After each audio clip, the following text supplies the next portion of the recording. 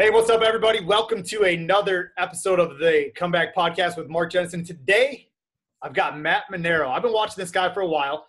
He doesn't know why I was watching him. I'm about to tell him here in a couple minutes.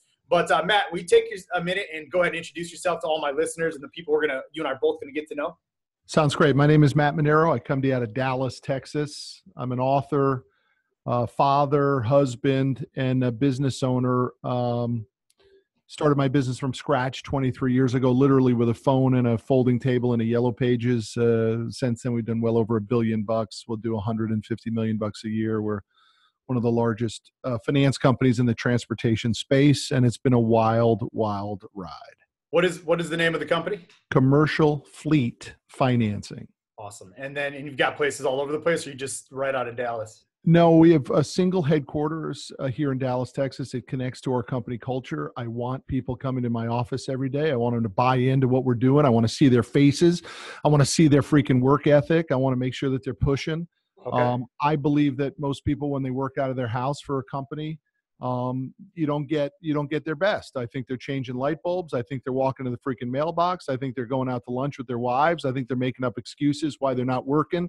They're lying to their employer, and I want my freaking people here. I want to see your fucking face every day. I like the sound. I've watched. I remember one video that sticks out right now. It was about a chair that you were pushing through the office, right? Do you remember that video? Yeah.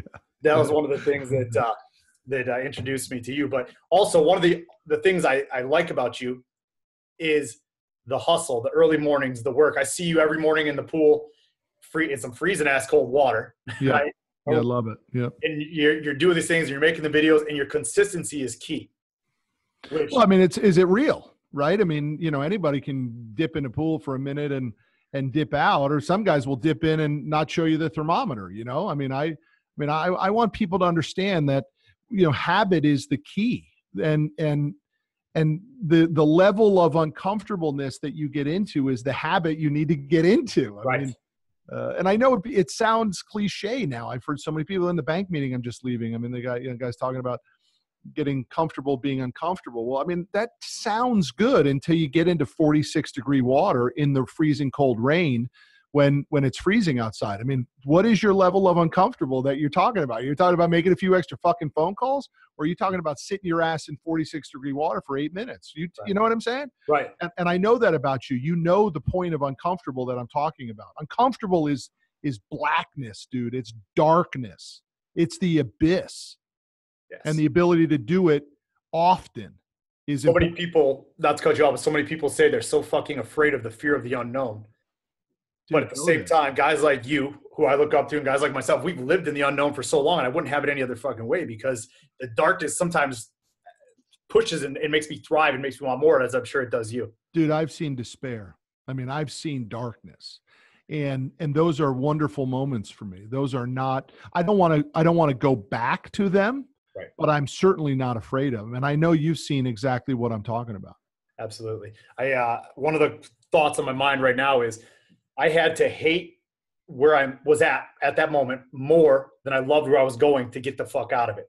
Yeah, right? That's great, man. That's awesome. And that thought's been on my mind every single day, and that's actually thriving me now to level up to my next level. Like why I reached out to you on a podcast. I mean, I just got some other business opportunities that I'm doing. I'm about to go buy some suits and try to level up my game and try to look like you guys, right? It's important, man. I mean, it's an important thing. It's this determination of truly, can you walk the walk? And I just see so many people who take this first step, and the first step doesn't mean anything to me. The 5th, 6th, 7th, 8th, 15th, 25th, those are the only steps that I care about. The first step just doesn't mean anything to me. Right. I agree. It's how much are you willing to get punched in the mouth? How much struggle can you get up and push through every day? How much are you willing to not quit at, right? Like, what are you willing to be uncomfortable with? Like your guy said in the banker's meeting, what's his level of uncomfortableness, right? Maybe. Yeah, look, I mean, his level of uncomfortable is talking about doing direct mail or and email campaigns and stuff like that. And I'm like, well, all right. I mean, I'm down with that. Great. If you guys think that enhances our relationship and your value to us, I'm okay with that. But, listen, dude, uncomfortable to me is wondering, how much worse can it get? And what I mean by that is like knowing how bad it can get, and it gets worse. That's the abyss, man. And I'm not afraid of that fucking place ever. What was your background? So before you became at Manero, this, business tycoon, this guy who's building, and now you're becoming a social media presence, which you've been for a while, but now it seems like it's really kicking up. Go back before when you were younger. Like what got you here? Yeah, dude, my real dad left when I was 6 months old, left my mother and I high and dry. I never saw him. I never met him before. That changed my life. Sounds bizarre to think that you would know it at 6 months old, but I didn't, but I did. In other words, as soon as my first memory hit me at about age 4, I knew it was different. Okay. It was not the same existence for me. My mother remarried to a guy who is my dad, and I love him as my father, but he was a tough guy. Berated my sister and I every day, called us idiot, morons, retards. I grew up my entire existence. My adolescence was being told how stupid I was. And that just fueled me, man. I was the underdog from the beginning, and I'm still the underdog today. And that's the only way I know how to operate. I do not know how to operate from on top. I only know how to operate from a place of push and fire and brimstone. And those are blessings and curses, man. I agree. I miss a lot of good shit that I should be seeing because I'm fighting and scrapping and clawing all the time. Some people, and I can relate to that 100%, but some people will say that when I operate like that as well, I'm from a place of scarcity versus abundance. But the truth is, I don't know how to, I'm after abundance, right? But the scarcity is what pushes me. I'm not focused on it. It's just, I don't want to fucking go back. Yeah, I mean, I think you have to define what scarcity is, right? I mean, my definition of scarcity is chasing guys like Ed Milet and Cardone, right? So, I mean, we have to move our level of scarcity up. Otherwise, we end up always in the same definition of scarcity, which is, fuck, how am I going to put food in the fridge, right? Right. I mean, we can move our levels of scarcity up. So it's important to do that. But, there's nothing wrong with hunger and ambition and excitement and fire and desire, man. Too many people squash that shit. Too many people are afraid of that. And once they get a little of it, they just go right back into this place of pull my hand off the throttle because they're so afraid that their spouse is going to not like them anymore, or their parents are giving them shit, or their friends are wondering why they're doing that. Dude, it's all about what is your own individual potential. And it just took me too freaking long to understand that. And now I'm not looking back. How long did it take you to realize that? In all frankness, it probably took me 40 of my 48 years to even remotely understand who I was competing against. I always thought I was competing against everybody else. And now I'm only competing against my God-given potential. I'm not an overly religious guy. I don't go to church a lot, but I believe in a higher faith. And I know that I was put on this earth to do more than I've done. I believe that too. And I've done some shit, but I know that I'm just getting started. Right. So I'm going to give you a little background of why I like the videos and the stuff you did, but my family owned trucking companies, just single trucks, owner operators from the time I was a baby. When you look back at some of my baby pictures, I was wearing a freaking diaper with nunchucks and a Doberman pitcher crawling into the cab over Peterbilt, right? Like literally doing that stuff. So my uncle, that was his dream. And he's the guy who pretty much raised me. He was the man that got me to become who I wanted to be. Oh, your uncle raised you? Yeah. Well, my dad raised me to a point, and then my brother raced motocross, and they went out chasing his dream, and I stayed with my uncle, right? Wow. So okay. From the 14, 15, 16, 17, I was in and out struggling. That's when it's a blessing and a curse. I had a great guy to teach me how to make money, how to be an entrepreneur in business, but he also taught me how to drink. Where was your mom during all that? My mom and dad got divorced, and she, they were young, so she went and did her own thing, right? No kidding. Gotcha. Yeah. So he was raising me. I was bounced from couch to couch, but that's not the purpose of this story. We can talk about that later. He died when I was 27. I was living in Southern California. I was working on dirt bikes. I came back. He had cancer. He beat it after 3 years, got a clean bill of health on a Friday, and he died on Wednesday on his fucking Harley. Went Unbelievable. He thought he was invincible. He just beat cancer, right? So he went out drinking with his buddies, and fucking next thing you know, he's dead. Wow. So he had a trucking company that was in shambles. He had one truck, a couple accounts. It was like an older Peterbilt, some trailers. I went in, I tried to save it. I didn't know what the fuck I was doing, right? but I was basically baptized by fire. I walk into this pit and I saw instantly the money, all these different things. I tried to save it. I couldn't do it. I started up a new company and I grew that thing from 1 truck to 43 trucks. I had 78 employees. I was running around the clock for Generac Power Systems. I built three 3PL warehouses in southern Wisconsin. I was rolling, right? I was buying out some plastics division companies, some scrap companies. But as you know, my addiction started setting in. And I fucking took I was so after the money, which I loved, I lost everything. Okay? Wow. I literally lost that whole company. We did 75, we did really well. We did like 75 million in my tenure of running that business. I got down to my last $200. The contacts I had, I started another trucking company and I turned that into a 6 million operation with just a handful of trucks inside of a year. And I walked away from it because I wasn't happy with it. No kidding. Holy shit. So yeah, man, I'll tell you this. I had Generac Power Systems. I'm sure you're familiar with who they are. Yeah. I went in, I did all their in-house transportation. So I lined them up. I had like 300 trailers for them to spot, move back and forth. It was the biggest account I ever had. I just signed a $27 million contract right about a month and a half before I lost my business. The reason tell me why you lost the business. Well, the drugs and alcohol for sure. I like to believe I got cocky and I got arrogant, right? And I was making a bunch of money. And at the same time, I did it all without loans, right? So I bought and bought and bought, and I had all my skin in the game.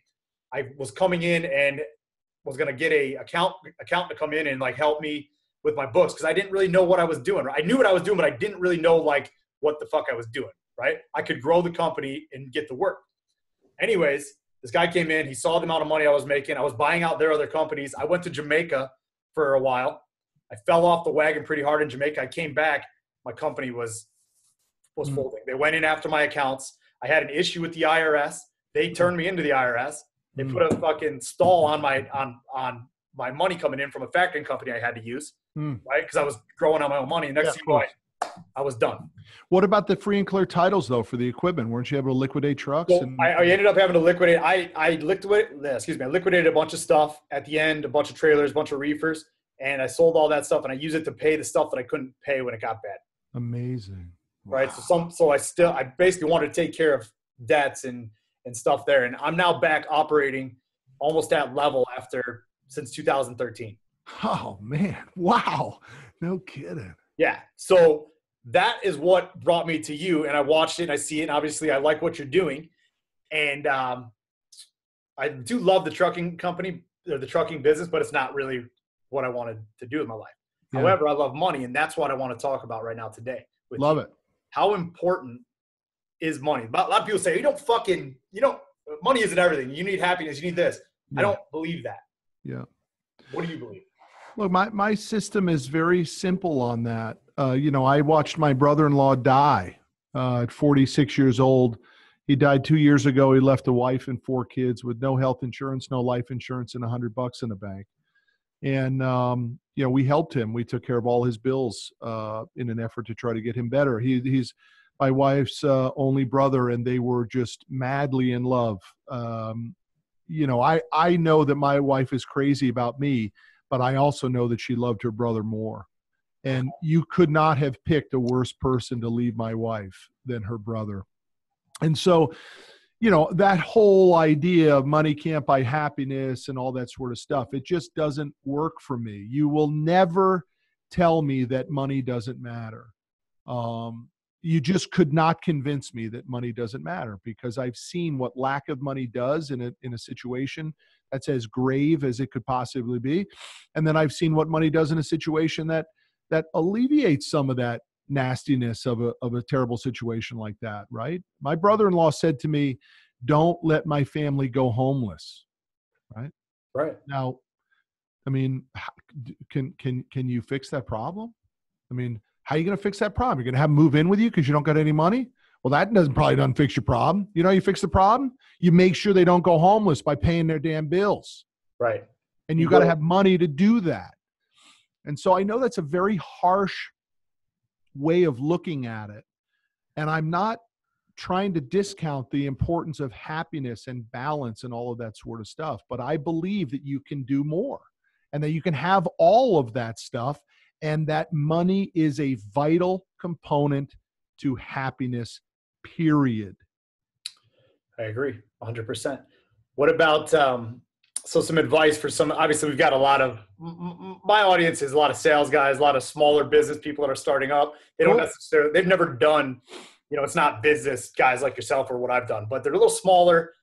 What type of advice do you have for those? I talk about all this stuff in my book, You Need More Money, which is on Amazon right now for pre-order. It comes out March 20th. You Need More Money.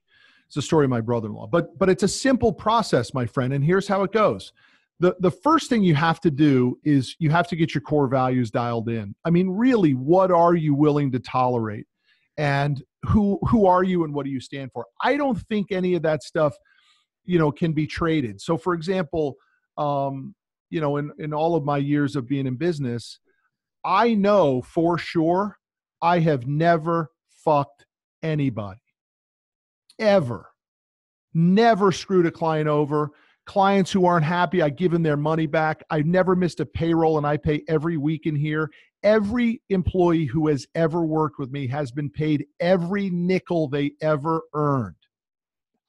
That's a core value of mine. I will never be looked at as somebody who fucked somebody else financially. Now, have I stolen deals from somebody else? Have I heard about an opportunity and went in and grabbed it in a competitive marketplace? Of course. But if you put your trust in me, you never get screwed. So a person's got to get their core values done. There's a lot of guys, unfortunately, that are working in businesses in which they're doing things that are slightly unethical. And that's because their core values aren't tight. So they got to figure out, what are they willing to tolerate? What are they willing to put up with? And what are they not willing to put up with? I like to say it in my book, The Grit, anything legal, anything. Right? It has to be legal and above board for me to be a part of it.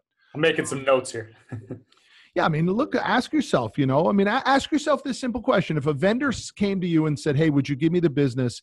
And, I'll send you a $250 gift card on the side. I won't tell your employer and you don't have to tell my employer. You have to understand what you're going to do in that situation. And by the way, that's a terminable offense in my office. If you took that deal, I don't give a shit how much money you make for me, your ass is fired. You stole from the organization and you would be fired for that. And I have it the opposite way, which is vendors will come to me and say, hey, would you, I'll send you the business. Would you send me a $250 gift card? And my stance is absolutely. But I'm also going to send you a W-9. And if your employer ever calls me and says, did you send him a $250 gift card? My answer will be yes. Now, do you still want the $250 gift card? Right. And they always say, no, don't do that. Smart. I mean, you might screw your employer, but I'm not going to screw your employer. Right. So first thing, you got to get the core values right. The second thing you got to do, my friends, you got to figure out what the platform is. Are you in a platform in which you can make the money that you need to make? Right? Is somebody in the organization making the money that you want to make? Because if you make Subway sandwiches and you have these dreams of driving a Lambo, they don't connect. It's probably not going to happen unless you do my third step, which is pick your number, which is how much do you need to make. So you could make sandwiches at Subway and want to drive a Lambo, but you better have the aspiration to own 20 or 30 Subway sandwich shops. Right. But if you're just making the sandwiches, it's not going to happen. So those are the first three things that everybody has to do. They've got to figure out, what are they willing to tolerate? What is their core value? What are they willing to stand for, to do or not do? The second thing is the platform capable of paying them the money that they want to make. And then the third thing is, what is that number? You have to pick your number. Is it 50 grand? Is it 75 grand? Is it 500 grand? The number's irrelevant to me, but most people have no clue what their number is. Well, you would agree with that, right? I agree 100%. And that's a huge component. Just figure out how much do you want to make and then go figure out where you can go get it. When did you decide how much you wanted to make? Look, I had a moment in my life, where my wife, my little 5'2" redhead wife, we've been together 21 years, where I had to come clean with her that the business wasn't doing well a number of years ago, and she knew it, but she was being nice to me, right? She had been pleasant to me all these years about it. And she just wasn't going to take the shit anymore. I mean, she was sick and tired of it. And so she told me, she the memory, it's a sad memory for me because I can remember literally touching the doorknob, going in, knowing what was about to happen, what the conversation was going to be. And I told her we were in deep shit. We were really struggling. It's around 2008. Now listen, I started my company in 95, bad time to start.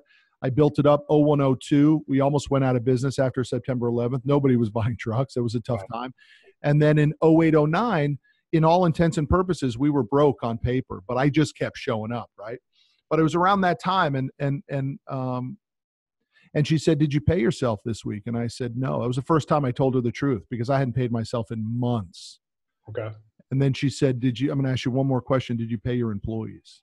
And I said, yes. And she lost her mind and said, how could you do that to me and the boys? You know, how could you pay your employees before you paid your freaking family? And she was just crying uncontrollably, jumping up and down, like going crazy on me. And she said, one day you'll realize, Matt, that you are so much bigger than your business. One day you'll realize it. And that moment, you talk about comeback, right? Right. That was a deciding moment for me that said, I'm going to grow $100 million business and I'm going to shut my wife up. And do you know, it took me 18 months to get it to that, and everything changed. It took me 18 months to build it from that. Off of that conversation. Obviously, there was more to it, but that conversation, that changed everything for me as far as this sort of, you know, just being chicken and feathers, up and down, good to bad, to good to bad, good to bad. And I just said enough of it. But you know this in your life too, as so many other people should know, it doesn't have to be a long drawn out process. Dude, it can change in an instant. And for me, it changed in that instant. And I've had multiple situations in my life in which at a very instantaneous decision made all the difference. One of them was quitting booze, right? I quit booze in March of 1997. I never had a drink since. Never went to an AA meeting, never read the blue book, never talk about it, don't wear it on my sleeve, never had another drink instantaneously. And I can tell you this, my friend, my sobriety is more important than my marriage. It's the single most important thing in my life is my sobriety, and it happened just like that. Were you a big drinker? Yeah, it was a problem. Yeah. There's no doubt it was a problem.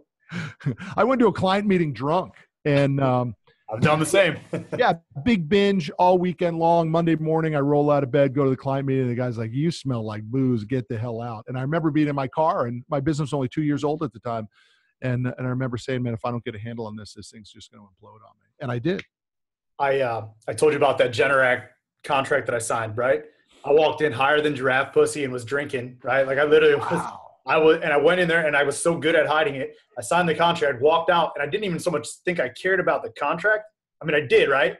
But I was like, man, I pulled one over on these guys, right? Like I fooled another one. I fooled somebody. I handle my business in a, like booze don't faze me. This cocaine doesn't faze me.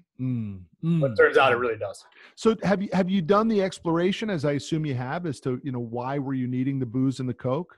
Yeah, you know, I just had a conversation this morning about it. It boils down to, well, one, I'm a wide open dude. I like adventure, right? Like I raced motocross, I skied, we did backflips, we did all these wild things, right? And at some point that stopped. The same high that I got off that stopped, and I found it in drugs and women and drinking, right? But if you trace it down further, it was one moment to when my dad and my brother, they were going to chase his dream, and I was running after the truck to try to catch up with them, and they were gone, and then I didn't hear from them because they were going to do their thing. And that probably really hurt me pretty bad, you know? And then I think the way that I found my confidence was by just becoming this wild person. I mean, I would fight. I didn't care. I really didn't care. I can tell you some stories that were pretty gross, right? I was so hurt that I just wanted to hurt everybody. Hurt people. Yeah, man. And, but I had this gift to be able to build businesses and do the things I wanted to do. But dude, that's strong. How is your relationship with your dad and your brother now? So my brother and I are tight. Like and that was the thing. It was more losing my brother, I think, that really hurt me. Him and I are still tight. Like he's got 3 kids. He's got a 4th on the way. He's my little brother. And we're super tight. My dad's got cancer right now, and he doesn't talk to me. He doesn't talk to you. It sounds like, so you're saying you want to talk to him, but he won't talk back? You know, I don't know what to say. So he's got cancer, right? And I look at the stuff, and I don't like to mention too much about him because then he hears these things and then he gets mad, right? Then he lives a different truth than me. Got it. And I guess he doesn't feel that I give him enough love, but at the same time, I'm like, how do I give you the love when I have a hard time even letting go of the shit that you did, right? The pain that you caused me. So we're just probably better, we'll figure it out. I hope so, man. I hope you guys do. But how about goals, Matt? So let's talk about, I know you probably got to get rolling here. Where are you going with this thing? Well, I mean, it's funny. Everybody always asks me, how does the, writing and speaking and all that stuff connect back to your business? So I was at Cardone's 10X Growth Con, right? And literally the first day I get off the elevator, I'm walking to the registration. This is just last Thursday. And the first person that comes up to me says, my name is Lou, and I just want you to know that I'm a big fan of your book and your videos and stuff. But you probably don't even know this, but 3 years ago, your company financed my first truck. That's cool. And I just want you to know that I'll never forget that. So people always say, well, what's the connection between the two? Dude, you don't know what the connection is between the two. You just know that it's happening. You know what I mean? We're helping truckers and towers and construction guys get better at their business, get more focused at their business, run a better business. And if that makes them want to finance their equipment with us, then all the more power. We would love to be that choice. It also, which is so important and why people do need a personal brand and a company brand, is everyone is being Googled. And so we compete with Wells Fargo and Bank of America and GE Capital. And before they say yes to us, they're typing our name into Google. And they want to see something. And we give them 900 videos to look at. Okay. And so there's not a client that does business with us that doesn't say we've looked at some of your videos, and you have to put yourself out there. Look, you could do it with just 1 or 2 videos that just show up in organic ranking on page 1. That's just fine. Just put videos on Google Plus and give it a couple days and it'll show up under your name if you tag it properly. You don't have to have 900 videos and swim in pools and crap like that, right? But everybody needs to be found. When they type their name into Google, you have to be found, both personally and corporate. And so that's the driving force for me. The other piece of the puzzle is, and as I was mentioning, as we were getting started, one of our banks is in town who buys our loans.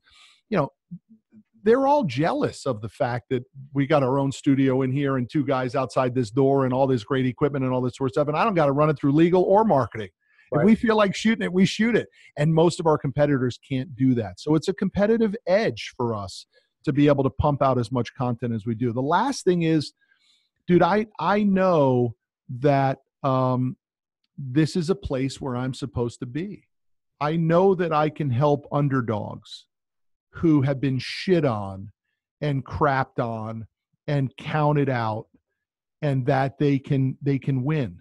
And if you looked at my entire team here, we are a ragtag team, and I am the leader. We come from all walks of life. We're short, we're fat, we're pretty, we're ugly. We've had success, we've had failures. We're clean cut, we got tats. It's a mixture, it's a smorgasbord of people with an underlying layer of street smart toughness. And that's what I demand. I demand that you want more to come and be in my ecosystem. And we've got some people in here, dude. My number one guy's been with me 17 years. He'll make well over $1 million this year. He has a 2-year associate's degree from some college that I don't even know about. And he's working right next to a guy who will make $500,000 this year, who was the captain of his football team at Rice. I mean, Rice is the MIT of the South. You know what I mean? I mean, that just gives you this unbelievable dichotomy of the kind of people that work in my environment. And I want to fuel that for a lot more than 40 people. I want to fuel it for thousands and thousands of people who may have given up hope, who didn't get a shot. I want to tell them that, fuck, if I can do it, anybody can do it. And dude, I mean that. If my dumb ass can do it, anybody can do it, because I just kept freaking showing up and doing this.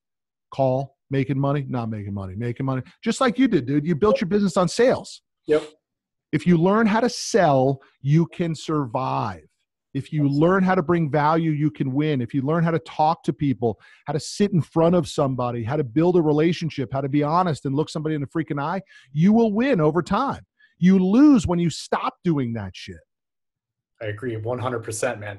Every time I thought, like, especially with this new internet stuff, the minute you take the brakes off and these funnels and all these different things, right? And you rely on that. It's a lot different than when you actually have the manpower to pick up that fucking phone. Because every time I back myself into a corner for whatever reason, the phone and the ability to sit and talk like this is what's got me out of it. Dude, you have that gift. And I have that gift. And a lot of people have that gift if they feel it. Look, here's one thing I can tell you. Your fucking ClickFunnels ain't going to get you out of a problem. The phone or sitting in front of your client who's unhappy gets you out of the problem. Your ClickFunnels doesn't do that shit. So you might be the greatest at ClickFunnels, and congratulations for those people that have businesses that can thrive off of just ClickFunnels. But if you need some sort of dialogue or conversation and you haven't gotten good at that, over time, you're fucked. I agree. You gotta know how to talk to people. So many people, especially, you know, the younger millennials and stuff like that, they don't even want to use the phone. Like it's all text message. And I don't know what the point of having a fucking phone is if you don't even want to talk on it. Dude, you know, a lot of those millennials got a bad rap, man. Dude, I was at 10X. There's 9,000 people. Most of them were in the millennial demographic, and they're hungry, dude. Right. Well, I'm sure there's a ton out there. They're sick and tired of that bullshit, man. They want their piece of the American pie. There's a real hungry population of the millennials. In all frankness, most of the millennials I come in contact with are pretty hungry. Are they? That sort of, what do they say, entitled millennial? Yep. Dude, I ain't seeing that. I'm seeing hungry people who want their piece of the American pie. I like that. Where I'm at up here, man, it's entitlement. But I'm up here in the sticks in Wisconsin, so not a lot of business kids up here. That's funny, man. I mean, I know, you know, there's some the bank that's in town is from Minnetonka, Minnesota. Okay. And you know, they are always recruiting like you know, they like college athletes from that area, right? That upper Midwest area, who, you know, maybe even grew up on farms and stuff. I mean, they like that big, tough, aggressive farm boy, and they can train him to be ambitious and aggressive, and it's worked for them. They're huge. I want to spin it here. I saw your son get his four-wheeler stuck on Instagram. So I was thinking about that when I was talking to you. Parenting, fatherhood. You're a great dad. You love it. Give me some tips and some guys. What does that mean to you? Out of all the money in the world, everything you're doing, what does that mean to you? Well, it goes back to that core value piece, man. I can't shortchange that. My number one core value is to be a better father to my children than my father was to me. That is a number one core value for me. And so, you know, it manifests itself in many, many situations. I like to read to my boys every night. I don't read long passages. I'll just pick a quote and read it to them. My kid says, let's go throw the ball. I got a beautiful sport court at my house. We go throw the ball. We go shoot hoops. My kid says, Dad, let's go four-wheeling today. Let's go four-wheeling today. I mean, those are the things that my old man never did with me. And I'm required through my core values to do that. There's a lot of guilt with that too, though, dude. Let's not sugarcoat it. I'm on the road. I have pressure at my office. I'm trying to sell books. I'm trying to, you know, build a brand. You know, I was away from my boys. I was with my wife last weekend, which was amazing. I'm in Vegas on Friday and Saturday. I'm in Florida Thursday, Friday, Saturday of next week. I only got so much time. So I got to make it work. I got to make myself present. And that's easier said than done. So parenting tip number one is your kids don't want to be with you for 8 hours. So be present with them for one. And how old are your boys? My boys are 16, 13, and 12. Okay. They don't want to be with you 8 hours, man. They want to be with their girlfriends, dude. They want to be playing, what's the new game that they all play? The new video game that they all play. Oh, shit. My guy's only 8, so he's on, like, he does want to be with me all day, every day. But oh, dude, that's awesome. Congratulations, man. I know the old folks have told you this, but really relish that, man, because they grow up fast. And the reality is they don't grow up. They don't leave you when they go to college. They leave you when they get their driver's license. Right. My 16-year-old wants to be in his Raptor with his girlfriend next to him, you know, gone every night. Whether it's going to get ice cream or whatever, dude. He don't want to be home with me. He wants to be with his girl in his truck. Can't blame him. Can't blame him. I can't blame him. I did too, man. I wanted to be out so bad, man. The last thing I wanted to do was be at home. But I was leaving for different reasons. He's leaving for enjoyment. I was leaving to get the hell out. Right. I agree. It didn't really matter to me because I didn't really have anywhere to come, like, to not go home to, right? So for me, it was just a place to freaking stay. Yeah, man. I want Phoenix. My son, his name is Phoenix. I get up every day to make his life better. Mm-hmm. And that's my core value. It really is.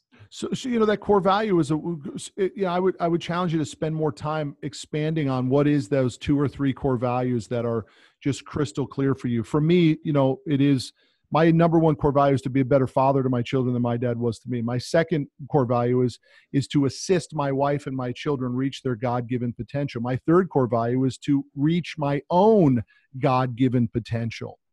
Right? So those are pretty clarifying things for a guy like me, man. What the fuck am I doing this for?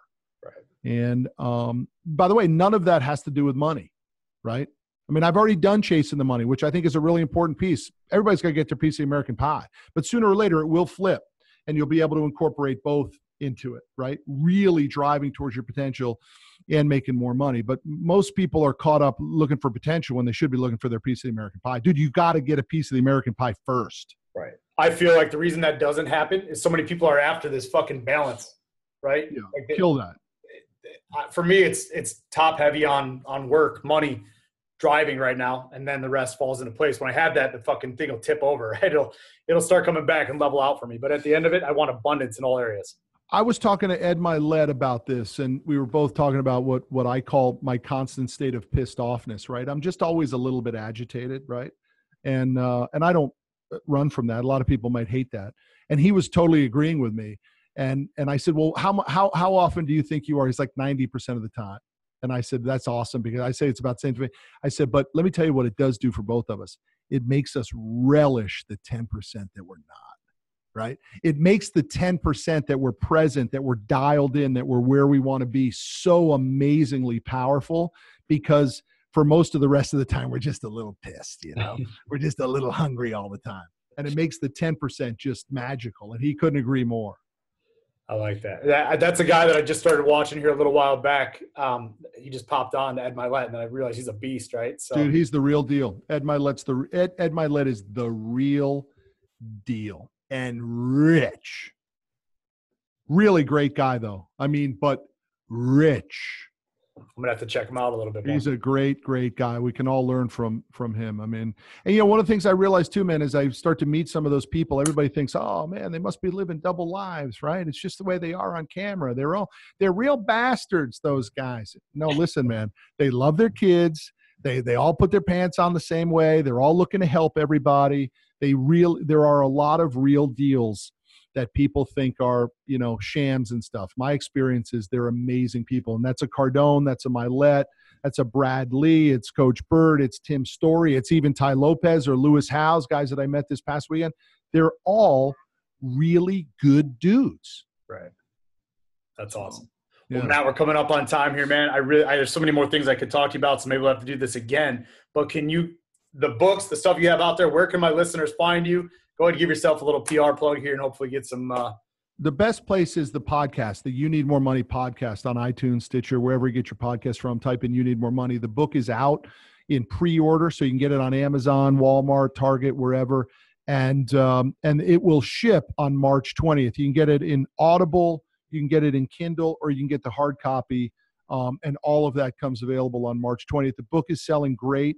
But I'm not abashed to say this. I need to sell 50,000 copies of that book in the first 6 months to make the New York Times bestseller list. And I want to make the New York Times bestseller. So my point is, I can't sell one book at a time. I need to ask your audience to buy multiple. Buy them for your family, buy them for your friends, buy them for your sales staff, buy them for your clients or your vendors, people that you care about, because my story in that book is the real, it's legit. It's exactly how it happened for me. And what are the steps that I did, man, to fix my money situation after a long time of struggle? And it worked, and it can work for anybody. Well, I'm going to get a couple copies. Thank you, buddy. I appreciate that, man. I really do. I'm grateful for that. Yeah. Awesome. Well, Matt, I appreciate your time today, man. I know you got a lot of stuff to do. Thanks for taking it out and hanging out with us.